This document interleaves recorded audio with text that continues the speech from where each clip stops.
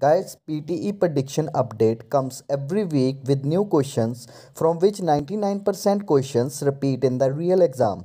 So it is not possible for me to add these questions in a software then make videos after recording it because it is much time consuming. Until I make a videos of weekly prediction, a week will pass and a new update will come. I am saying this by my own experience. So from now, I have started uploading direct questions and answers. You guys just listen to that audios and go through all fill-ups, reorders, etc. along with their answers. You will get the same questions in your exam. One more thing guys, I get this material paid by every week. So it is requested to you to please like, comment and share my videos to motivate me, and please subscribe to my channel so that I can continue provide you predictions every week. Thank you guys. Now let's start the video. Ready to start. 3, 2, 1. One of the social issues faced by the state of Alaska is the lack of mental and emotional well-being of the native Alaskans. It is very unfortunate that many of the Native Americans are living under poor conditions throughout the country. In the cases of Native Alaskans, even virtually entire villages are suffering from a lack of mental and emotional well-being, which includes continuing poor physical and mental health. Alcohol abuse, domestic violence, homicides, and suicides are frequent among them, which of course, lead to families falling apart. It is tragic to see that many children are abused and not educated properly. As a matter of fact, the children themselves are abusing alcohol and other chemicals, and the rate is increasing over the time. Since parents are suffering from mental illnesses and alcohol abuse, they can't take care of their children, so many children are being taken care of by others or simply neglected. Therefore, we can conclude that Alaskan natives are losing hold of their communities, cultural identities, and most importantly, their childhoods. So you can see how serious the issue is. Plus, rather than making a living for themselves, they are depending on public services and subsidies. They have lost control of and responsibility for their economy and governing institutions.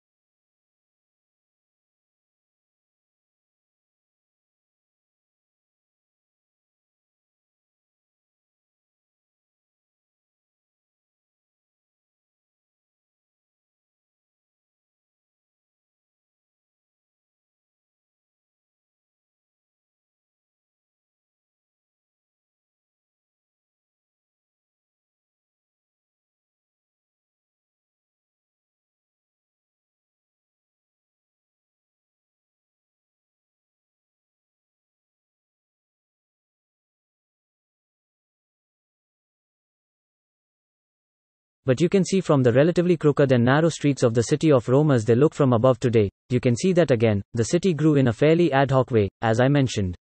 It wasn't planned all at once. It just grew up over time, beginning in the 8th century BC. Now this is interesting. Because what we know about the Romans is when they were left to their own devices and they could build the city from scratch, they didn't let it grow in an ad hoc way. They structured it in a very methodical way. That was basically based on military strategy, military planning. The Romans, they couldn't have conquered the world without obviously having a masterful military enterprise. And everywhere they went on their various campaigns, their various military campaigns, they would build camps, and those camps were always laid out in a very geometric plan along a grid, usually square or rectangular.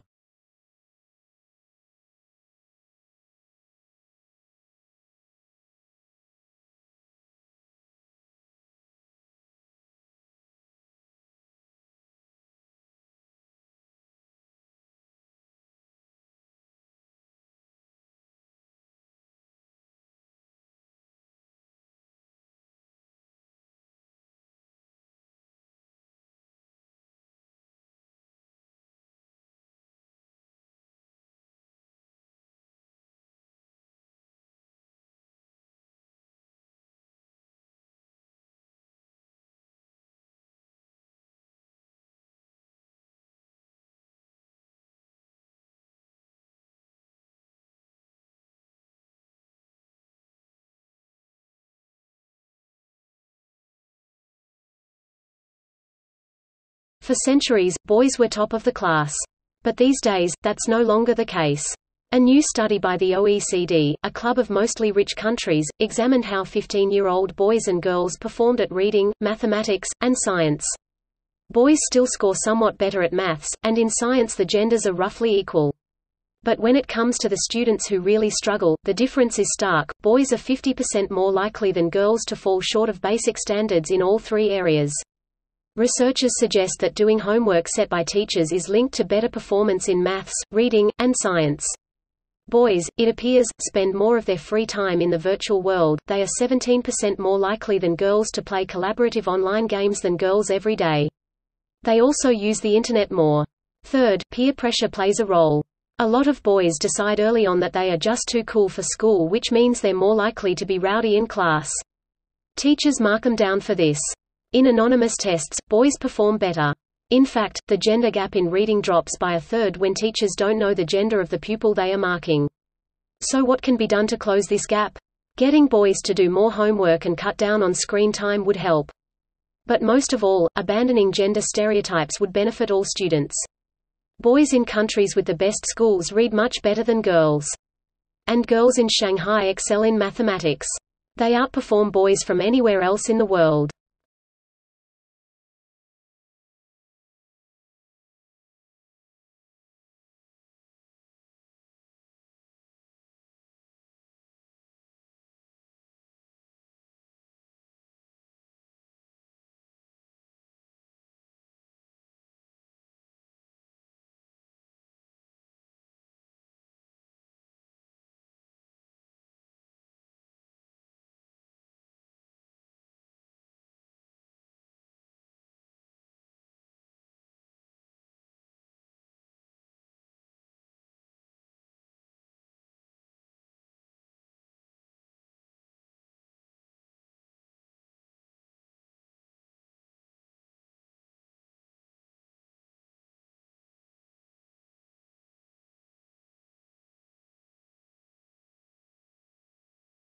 Frogs are a diverse and largely carnivorous group of short-bodied, tailless amphibians composing the order Anura.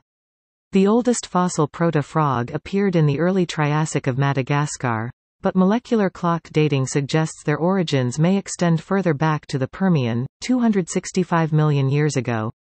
Frogs are widely distributed, ranging from the tropics to subarctic regions, but the greatest concentration of species diversity is found in tropical rainforests.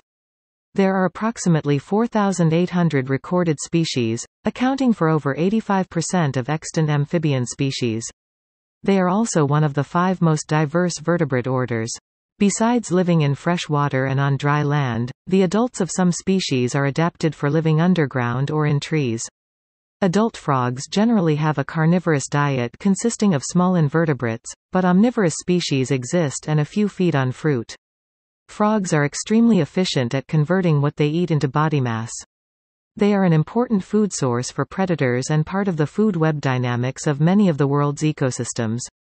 The skin is semi-permeable, making them susceptible to dehydration, so they either live in moist places or have special adaptations to deal with dry habitats. Frogs produce a wide range of vocalizations, particularly in their breeding season, and exhibit many different kinds of complex behaviors to attract mates, to fend off predators and to generally survive. Frog populations have declined significantly since the 1950s. More than one-third of species are considered to be threatened with extinction and over 120 are believed to have become extinct since the 1980s.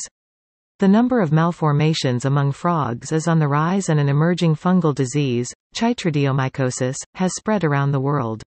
Conservation biologists are working to understand the causes of these problems and to resolve them. Frogs are valued as food by humans and also have many cultural roles in literature, symbolism and religion.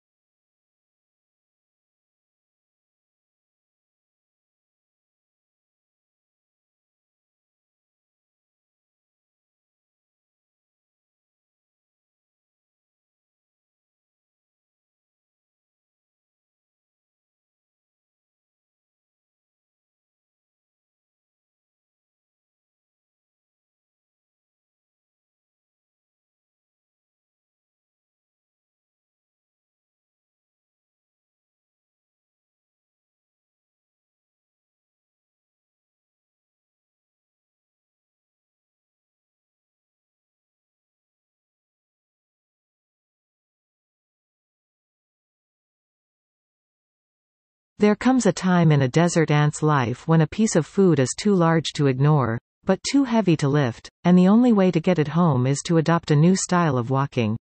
The long-legged and speedy Cataglyphus fortis normally covers ground with a three-legged stride that moves two legs forwards on one side, and one on the other. For the next step, the insect mirrors the move with its other three legs. But recordings of ants in the Tunisian desert reveal that when faced with oversized lumps of food 10 times their own weight, the forward, tripod, walking style is abandoned. Unable to lift the morsels in their mandibles, the ants drag the food backwards instead, moving all 6 legs independently. This is the first time we have seen this in any ants, said lead author Sarah Pfeffer at the University of Ulm in Germany. The ants' long legs already help keep their bodies away from the scorching desert floor and enable them to speed around at up to 60 centimeters per second. Think of Usain Bolt, who has very long legs compared to body size. The desert floor is also very hot, so the further away their bodies are from the surface, the better, said co-author Matthias Wittlinger. The ants have also evolved to function at body temperatures of 50 C in a desert where temperatures can soar to 70 C. They're basically just trying to get out of the heat, he added.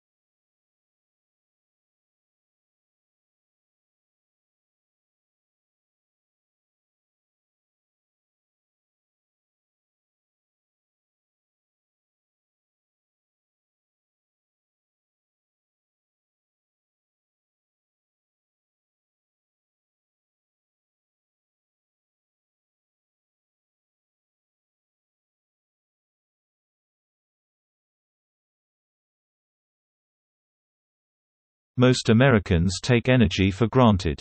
But, for many families, maintaining access to reliable and affordable energy is a persistent challenge and a significant material hardship. This is a problem referred to as energy insecurity, and it affects millions of American households each year. We have found that energy insecurity is a growing and vexing problem among low-income households, and the COVID-19 pandemic has made this problem worse. Our analysis finds that there are disparities in rates of energy insecurity across various socio-demographic groups. Black and Hispanic households, for example, are significantly more likely to experience energy insecurity and face utility disconnection than white households. So too are households with young children, individuals that require electronic medical devices, and those in dwellings with inefficient or poor conditions. Households that cannot pay for energy are unable to power electronic learning or medical devices, keep perishable, healthy food in the refrigerator, or maintain safe body temperatures. Under conditions of extreme heat or cold, people can suffer from mental and physical health consequences, including the possibility of death. Strategies for coping with uncomfortable temperatures, such as burning trash or sitting in one's car with the heat running, can lead to tragic outcomes as well. Our research underscores the importance of public policy that targets energy insecurity and its underlying causes. Weatherization assistance, incentives for residential solar power, energy bill assistance, and utility disconnection protections are all viable strategies for helping the millions of households across the country that are currently unable to pay their energy bills.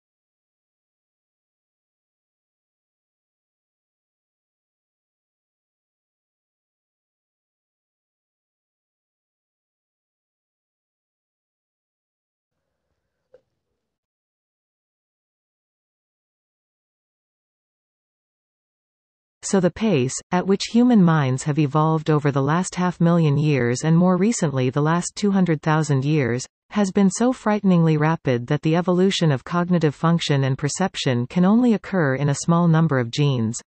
If one needed to adapt dozens of genes changes in concert, in order to acquire the penetrating minds that we now have, which our ancestors 5,000 years ago didn't have, the evolution could not have taken place, it could not have occurred so quickly. And for that reason alone, one begins to really suspect that the genetic differences between people who lived 5,000 years ago is evidence that the difference between their cognitive functions and ours is not actually as large. Therefore, a rather small number of genes may be responsible for the powerful minds that humans have, which most of us now possess.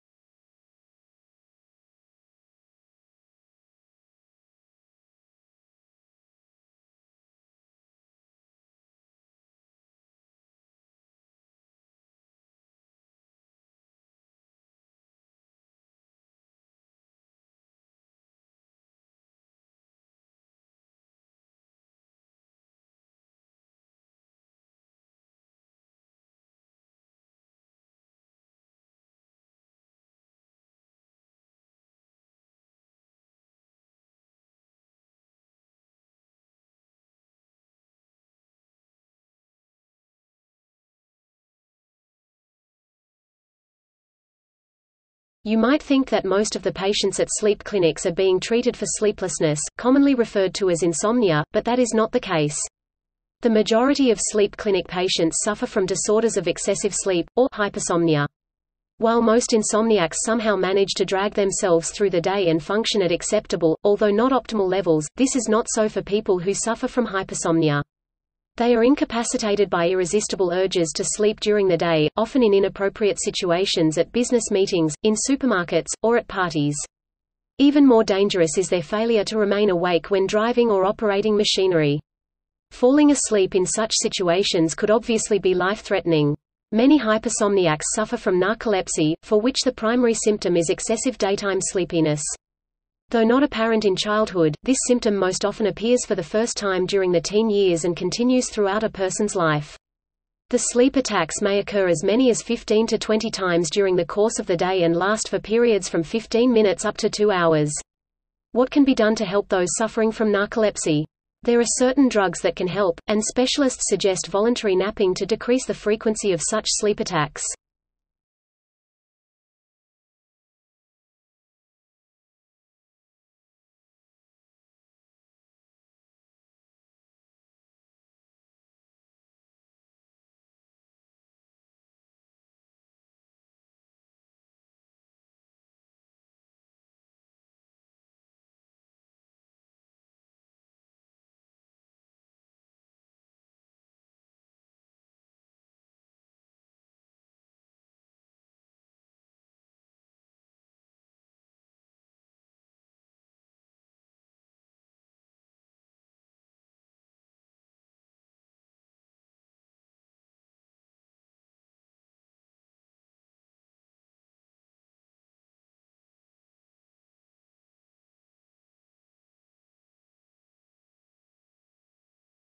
Look at any photo of Earth's night sight, and you see the planet lit up like a Christmas decoration. As the glowing lights of bustling cities expand, the serenity of natural darkness wanes. But the repercussions are not just the loss of the starry night sky. Light pollution also affects animals who depend on a nighttime environment to survive. Many bird species use the stars to navigate at night. Baby sea turtles use moonlight reflected off the ocean to guide them back to the water. City lights can confuse them, and veer them off course. Humans are not immune, either. Excessive exposure to artificial light at night can increase the risk of sleep disorders, and it's also been linked to obesity, depression, diabetes and even cancer.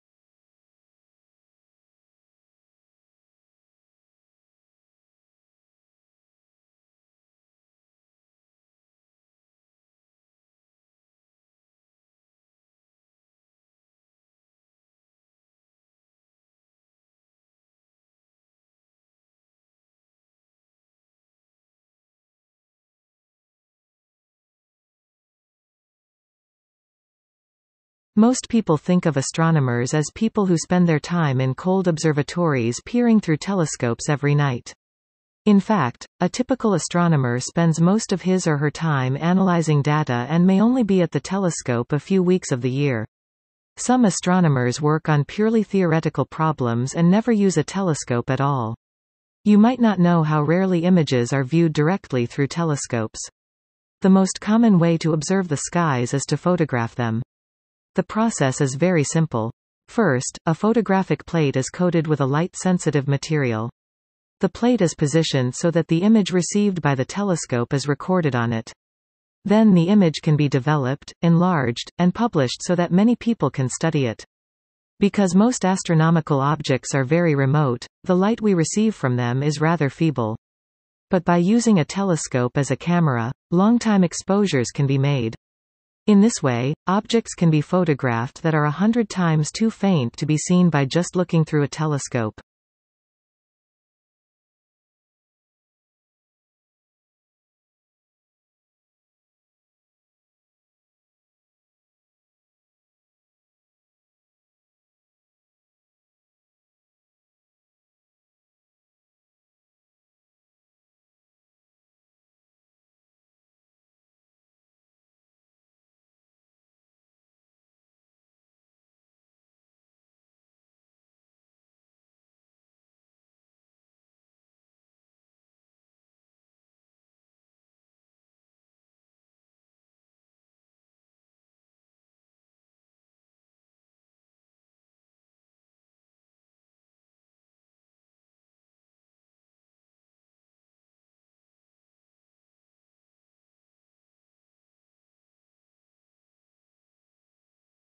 The history of software is of course very new.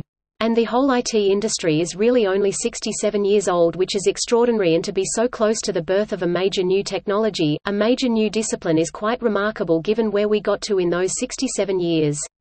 And the progression has been not so much a progression as a stampede, because Moore's law, the rapid expansion in the power of computing and the rapid fall of the cost of computing and storage and communications has made it feasible for information technology to move into all sorts of areas of life that were never originally envisaged.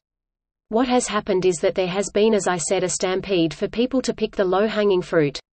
And that is what's guided the development of software and information technology over the past decades, and continues to do so, with a number of consequences that we will explore.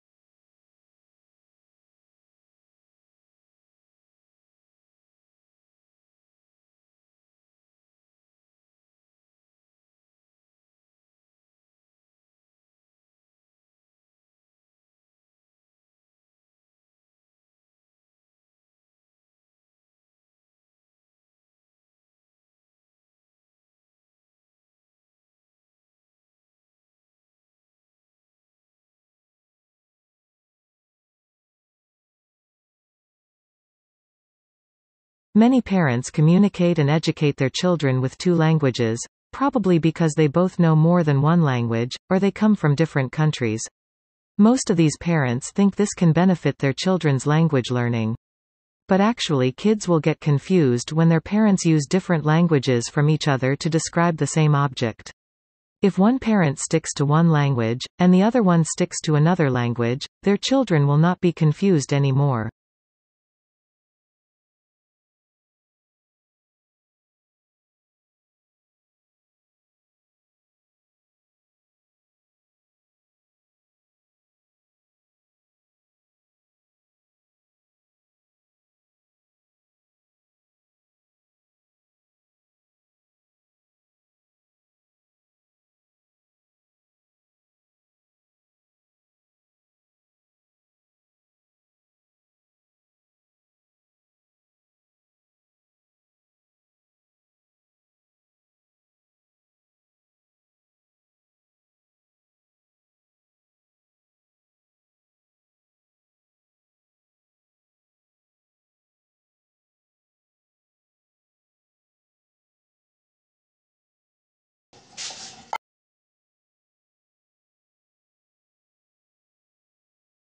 soot, which comes from combustion of many different things, is black, so it's a strong absorber. In fact, it's second only to CO2 in terms of warming. So it's actually ahead of methane, which you hear a lot about. The interesting thing about soot and aerosols' impact on climate is that their lifetimes are so much shorter. So if we can reduce the soot, we can make changes within months versus tens of years. It's not to say we should ignore the CO2 and the greenhouse gases, but it could buy us some time while we actually do the right strategies to reduce the greenhouse gases.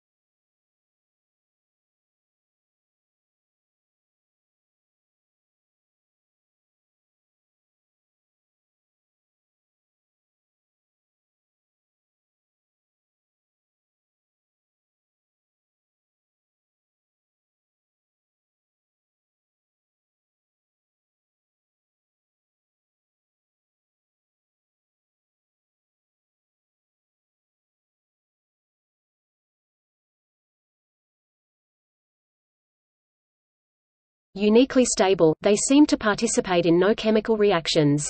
But by understanding the stability of the noble gases, physicists discovered the key to chemical bonding itself. Dmitry Mendeleev added the noble gases to his periodic table in 1902, where he arranged the elements in rows and columns according to their atomic weight. Mendeleev was able to see repeating or periodic patterns in their properties. The noble gases appeared regularly in the periodic table, occurring in every eighth position, at least amongst the lighter elements.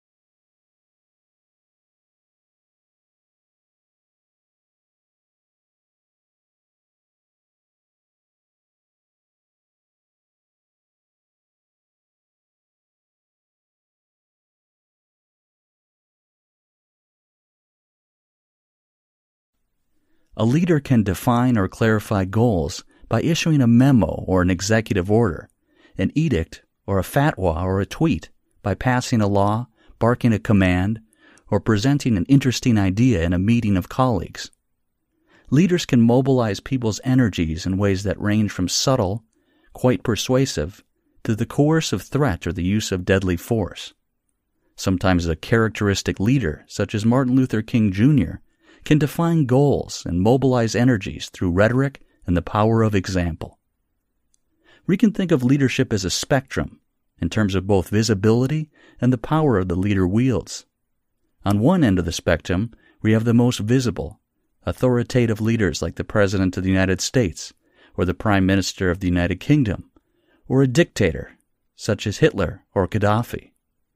At the opposite end of the spectrum is casual, low-key leadership, found in countless situations every day around the world, leadership that can make a significant difference to the individuals whose lives are touched by it.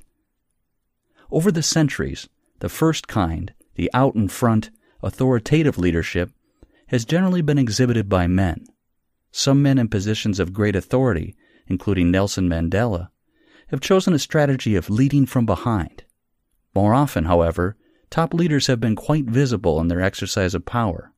Women, as well as some men, have provided casual, low-key leadership behind the scenes. But this pattern has been changing as more women have taken up opportunities for visible, authoritative leadership.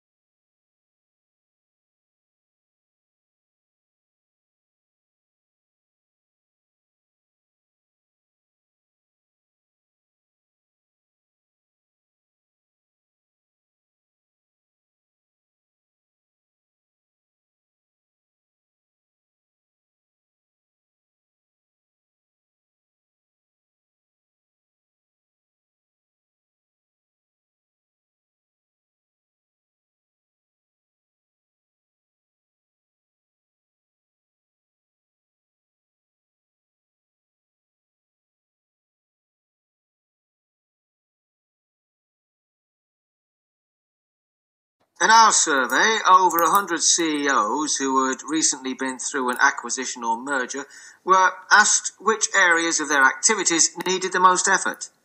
As you can see, the most frequent response to this question was that information technology requires the most integration effort. According to 58% of those we surveyed, IT was the most time-consuming and needed the most work. This is understandable, as many of the IT issues are extremely complex, and the consequences of any change in IT can have a significant impact. The key is how quickly and effectively IT integration can be achieved, and there has to be a clear understanding of the consequences there may be of not getting it right. The two other areas requiring significant attention, sales, marketing and business development on the one hand, and financial management on the other, both were selected by 49% of the respondents.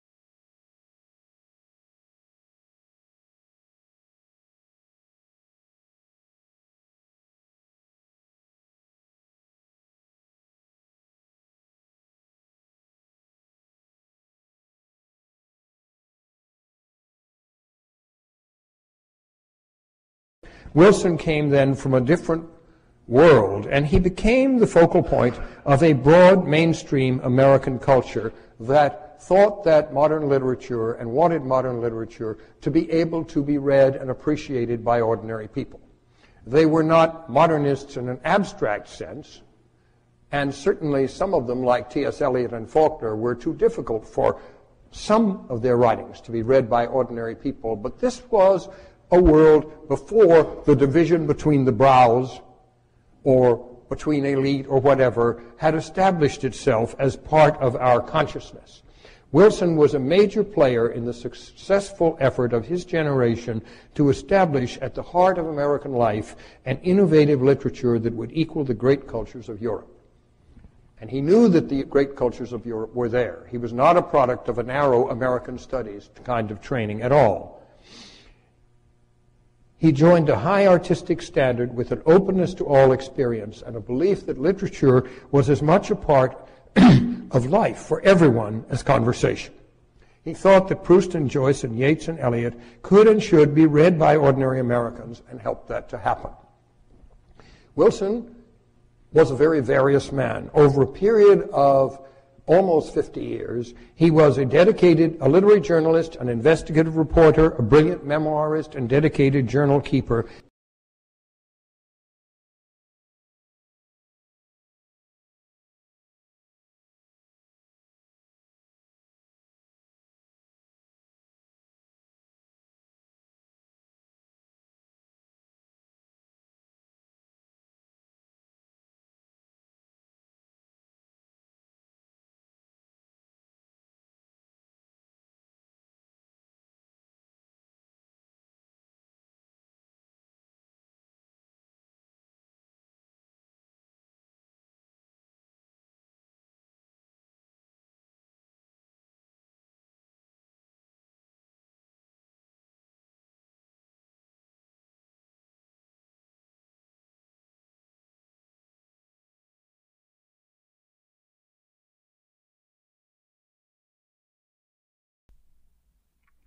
Absolutely.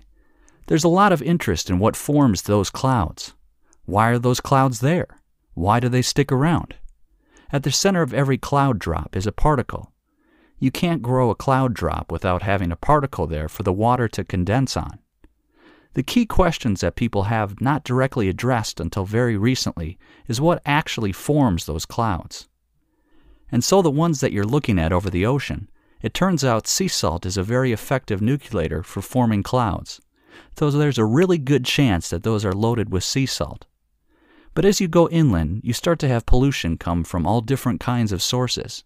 And so different sources form clouds more effectively than others. And we're trying to unravel which sources are actually contributing to the clouds. The clouds are incredibly important players in climate change, in that they reflect the light back to space. And so they're keeping things much, much cooler than they would be if they weren't there. They also play a huge role in regional weather. So we're actually starting to see shifts where having more pollution input into the clouds is affecting weather patterns. And in particular, it's actually reducing the amount of precipitation. So we're starting to see drought in areas with super high levels of air pollution.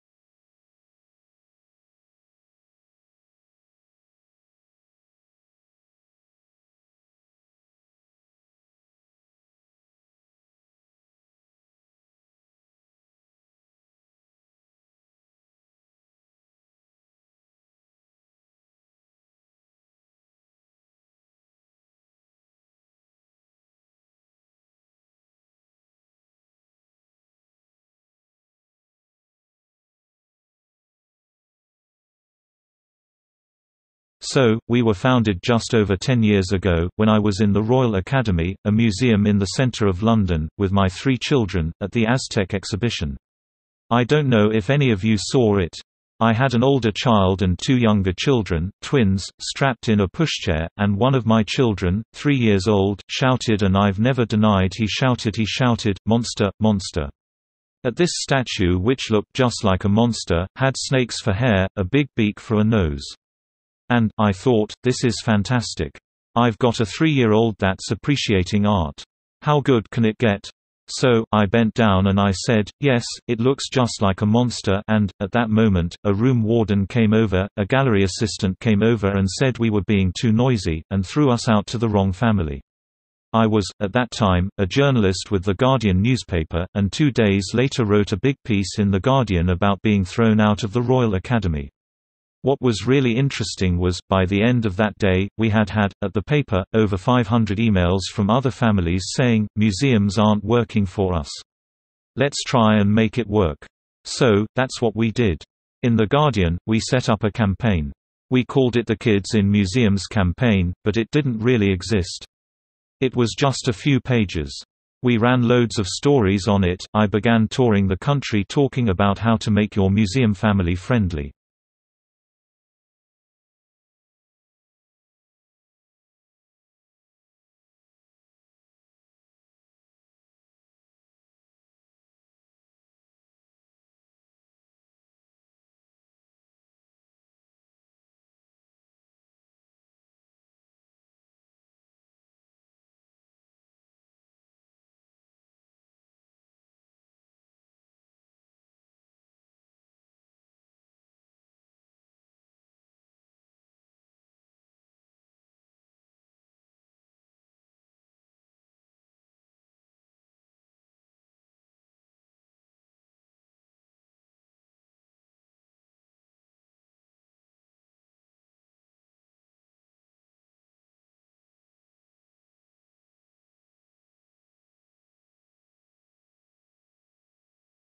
Here are 3 important factors in creativity: people, process, and product.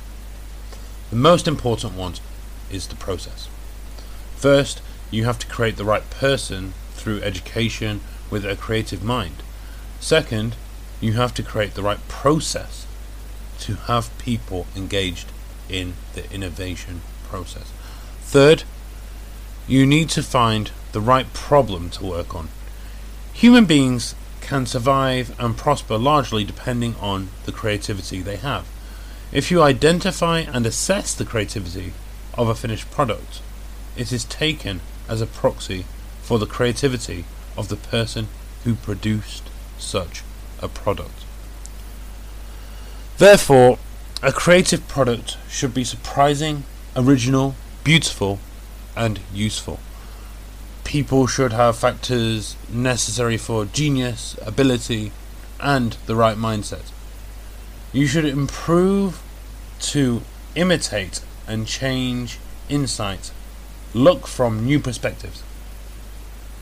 Innovately create something with imagination to expand the conceptual spaces.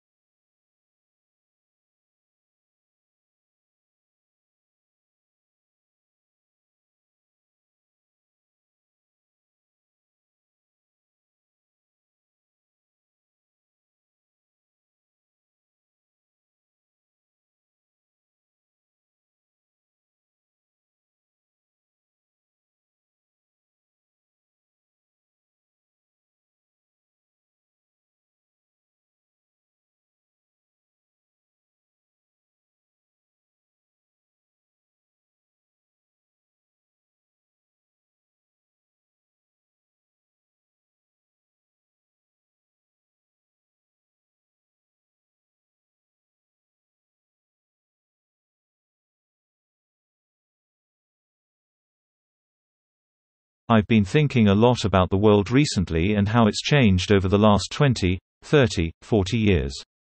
20 or 30 years ago, if a chicken caught a cold and sneezed and died in a remote village in East Asia, it would have been a tragedy for the chicken and its closest relatives, but I don't think there was much possibility of us fearing a global pandemic and the deaths of millions. 20 or 30 years ago, if a bank in North America lent too much money to some people who couldn't afford to pay it back and the bank went bust, that was bad for the lender and bad for the borrower, but we didn't imagine it would bring the global economic system to its knees for nearly a decade. This is globalization. This is the miracle that has enabled us to transship our bodies and our minds and our words and our pictures and our ideas and our teaching and our learning around the planet ever faster and ever cheaper. It's brought a lot of bad stuff, like the stuff that I just described, but it's also brought a lot of good stuff. A lot of us are not aware of the extraordinary successes of the Millennium Development Goals, several of which have achieved their targets long before the due date. That proves that this species of humanity is capable of achieving extraordinary progress if it really acts together and it really tries hard.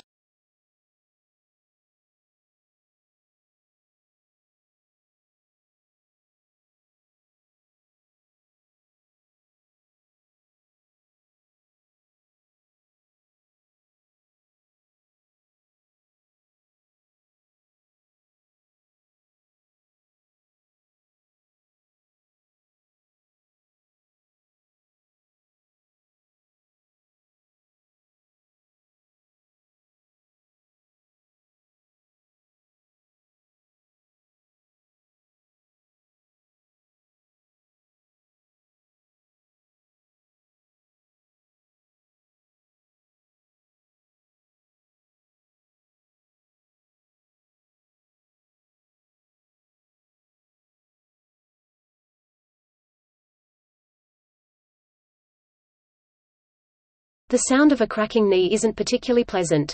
But it gets worse when you listen up close. Knee cracking recording, it does for most people. But for me, it actually just makes me excited. Omar Inan, an electrical engineer at Georgia Tech. I actually feel like there's some real information in them that can be exploited for the purposes of helping people with rehab. Inan's experience with cracking knees goes back to his days as an undergrad at Stanford, where he threw discus. If I had a really hard workout, then the next day, of course, I'd be sore, but I'd also sometimes feel this catching or popping or creaking every now and then in my knee. A few years later, he found himself building tiny microphones at a high-end audio company. So when he got to Georgia Tech and heard the Defense Advanced Research Projects Agency, DARPA, wanted better tech for knee injuries, he thought, knee cracking recording, why not strap tiny microphones to people's knees, to eavesdrop as their legs bend? What we think it is the cartilage and bone rubbing against each other, the surfaces inside the knee rubbing against each other, during those movements. He and a team of physiologists and engineers built a prototype with stretchy athletic tape and a few tiny MICS and skin sensors. And preliminary tests on athletes suggest the squishy sounds the device picks up are more erratic, and more irregular, in an injured knee than in a healthy one. which Inan says might allow patients and doctors to track healing after surgery. Details appear in the IEEE transactions on biomedical engineering. The primary application we're targeting at first is to give people a decision aid during rehabilitation, following an acute knee injury, to help them understand when they can perform particular activities, and when they can move to different intensities of particular activities. A useful thing to take a crack at.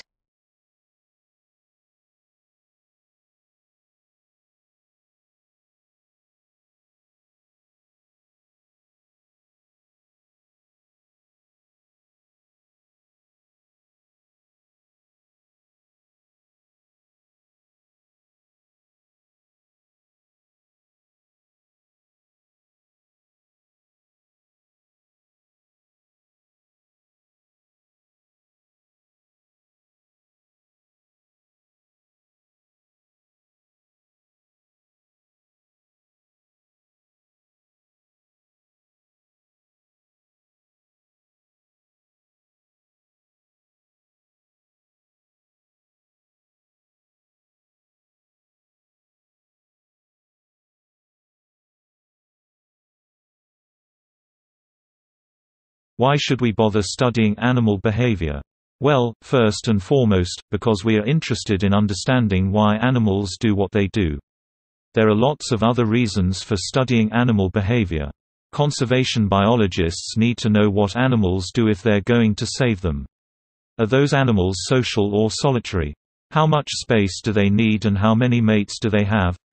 Sometimes you can't predict the outcome of the research. Fernando Nottebohm started out being interested in how birds know what to sing.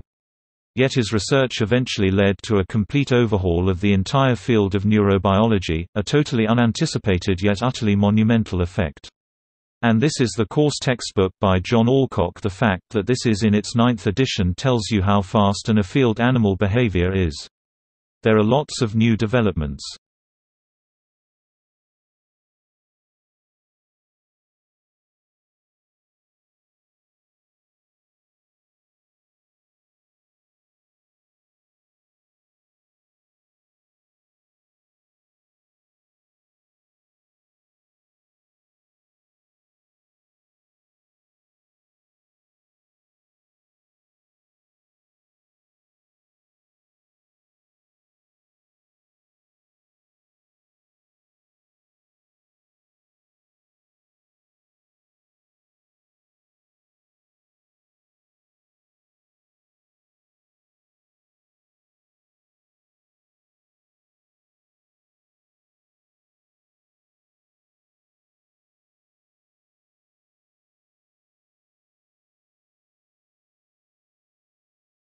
The impact on young Australians who are interested in buying a home of their own has been very significant. Australia's housing affordability now shapes the typical housing cycle or housing career, as some people call it. Most Australians in the normal course of events are people who move through the housing cycle in a way that matches the stages of life that they're at. So, they move out of the family home in their late teens or early 20s as they gain their independence from their families, then they rent-save for a home they can afford as either a group, or maybe a couple. And maybe they can upgrade it when they have a family in their middle age. They are more than likely to have paid off their mortgage. And that means they have housing security in their old age. That's no longer the typical housing cycle for Australians. Young people generally live at home for much longer than they once did. They generally rent for longer and they're more likely to be saddled with a mortgage not just into their middle age but more often than not into their retirement as well. In fact, in 2006, 65,000 retiree households were still paying off the mortgage. Affordable rent is also an elusive right around Australia. We have very low rental vacancies, we see high turnover as landlords want to maximize their profits in tight market, and we see less long-term or lifelong rental, as we see in other countries and other economies.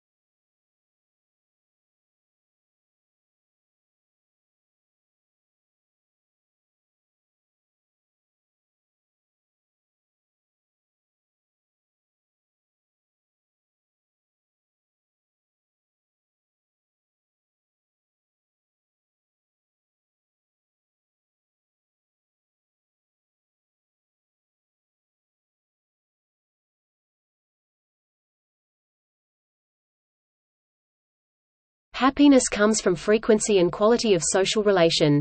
The higher the frequency is, the more happiness relations with friends and family and others produce. It is not sure why social relation is correlated with happiness. But there's evidence that when people feel more satisfied with their social relations, they will feel happier. In turn, when people feel happier, they will get more satisfied with social relations. Happy people tend to be social more with friends and have more interaction between family. Some people wonder if their social activities make them happier or their happy personalities drive them to be social more with their friends and families.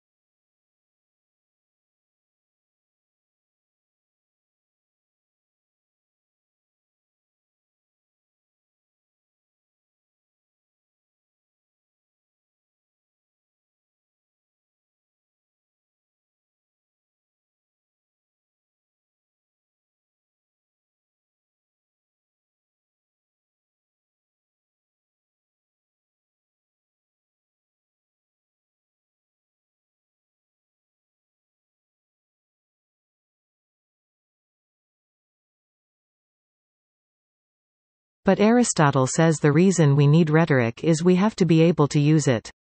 To use rhetoric influence the ramble, we try to get them to understand truth. Truth is suggest, is different than XX rhetoric is the dressing, is the body, right? Truth is the spirit, is the soul, is abstract. It doesn't have a body. It's not particular. If you want to get somebody to the truth, you might have to use some kind of tricks.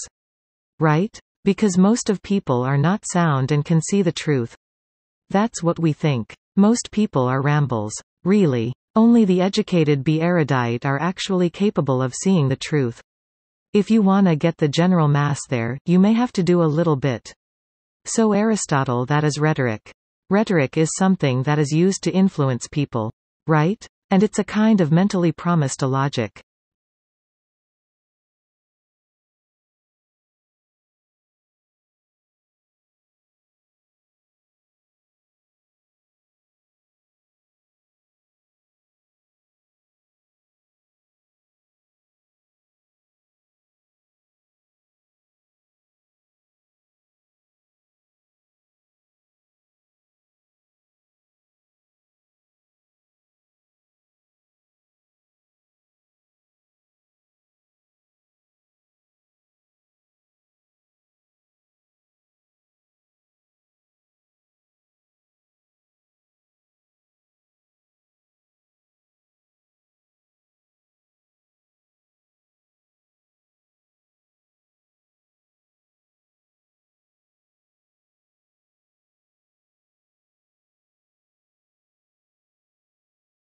Let's say if I'm asking which source do you often use to get information?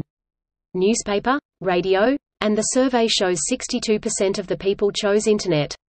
You might be thinking I am going to say, how important the internet is, or how quickly it has changed the world for a few years. But what if I tell you this survey is conducted on the website globalandmail.com? Our answer will be different. Because the people who did this survey on a website must be frequent users of internet. This sample is a biased sample. So we have to pay attention to how a survey is conducted.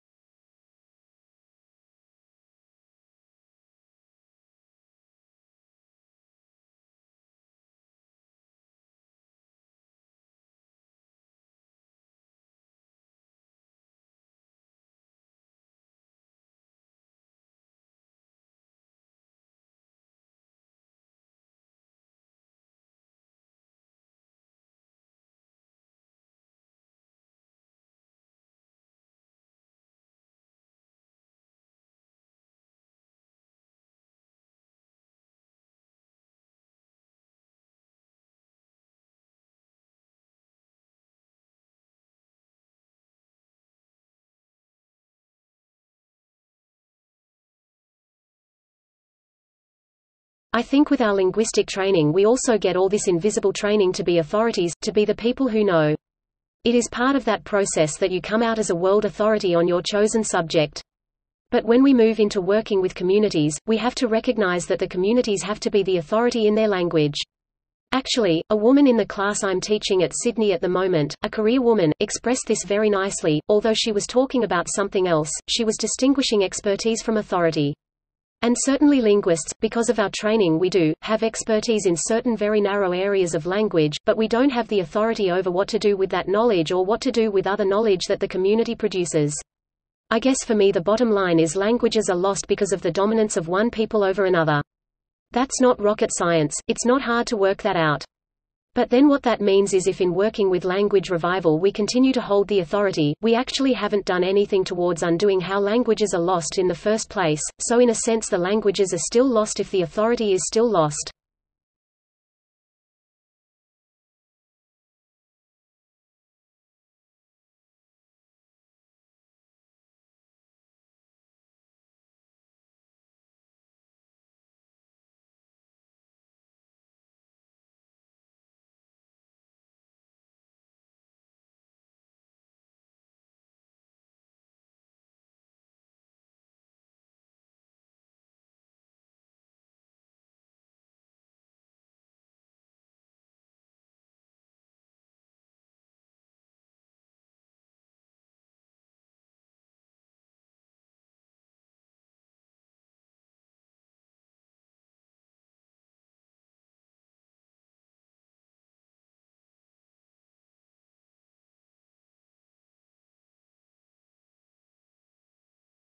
The comics I show you with lots of people chatting around in a room is a form of description.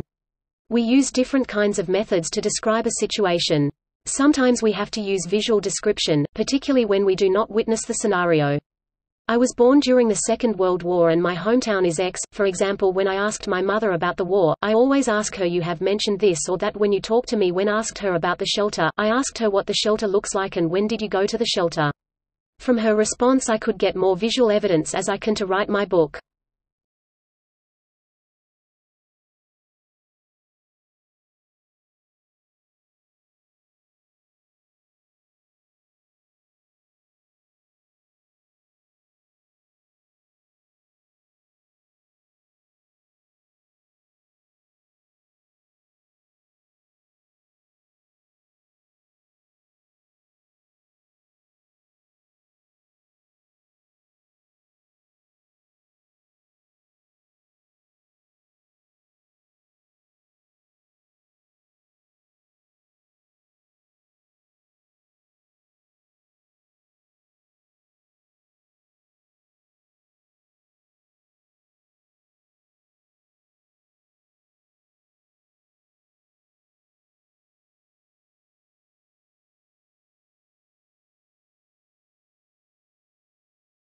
Sometimes it's the little things that can make big things happen. Fleas and the plague, atoms and nuclear bombs. Diminutive leaders in world history. Soot is one of these little things. Soot, also known as black carbon, is released when you burn dung, coal, diesel fuel and wood. From Los Angeles to Mumbai, soot causes respiratory illnesses like lung cancer and asthma and contributes to 1.6 million premature deaths every year.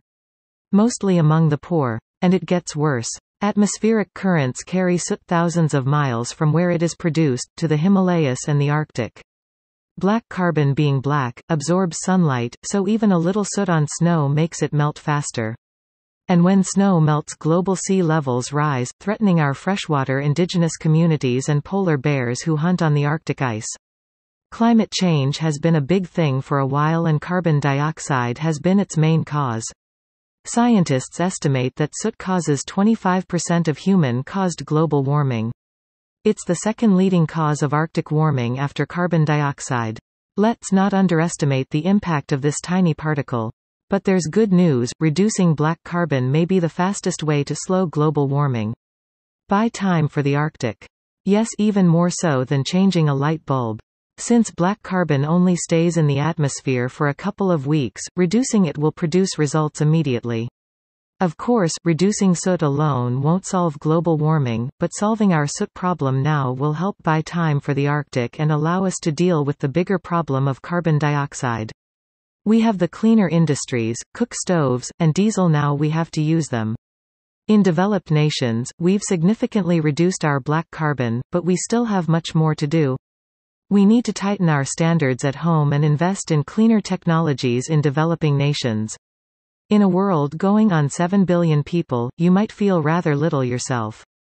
But if you urge the US government and the European Union to take the lead on black carbon reduction, you can make a big difference.